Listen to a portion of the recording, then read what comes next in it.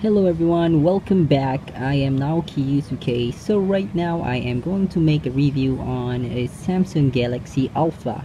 So what is this Samsung Galaxy Alpha? So it is claimed to be a limited edition product which has been released by the Samsung, and I don't know why it is limited edition. Maybe because of the design. It seems familiar, like an iPhone, similar to an iPhone. The flatness of it, the edge of this smartphone, it looks almost like iPhone. Okay, so a this phone runs on Android Lollipop. Okay, so you can see here and on about device. Let's see on about device. So device name is Alpha. So the model number is SMG850F. So and it runs on Android 5.0.2, which is Android Lollipop. There you go. You can see there. Changing color. Yeah.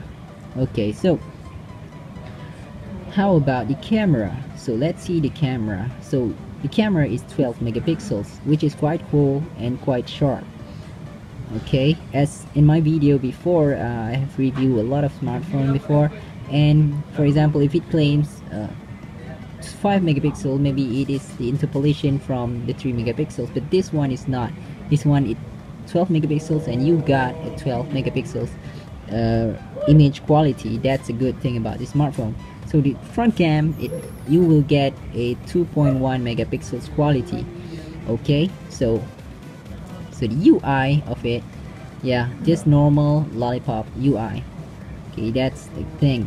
So the RAM size is 1 GB, so you will have no issue playing a heavy games on this or doing a multitasking on the smartphone. So I've tried a lot of heavy games and light games, every kind of games on this smartphone.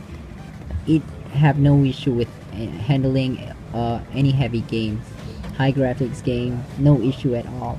So I've tried GTA, Nova 3, quite a lot of heavy games, and yeah, perfectly smooth. So even if you are not a gamer and you don't play games, and if you are searching for a high performance smartphone, this is it.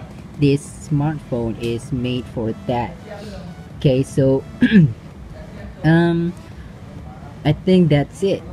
Thank you for watching, and please subscribe to my channel.